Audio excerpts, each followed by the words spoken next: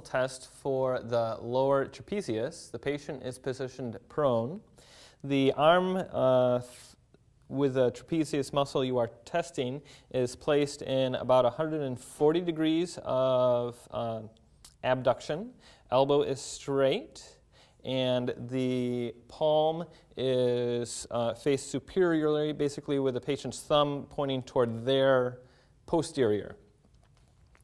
Patient is stabilized below the contralateral scapula. The location of resistance is the distal forearm or distal humerus, and the direction of resistance is the patient's anterior. So basically just like this. Hold that. Don't let me move you. Hold, hold, hold, hold, hold, hold, hold, hold, hold. Okay? And you can relax. The lower trapezius is palpated basically inferior to the spine of the scapula, and then coming down to about T6 to T12 is where it originates.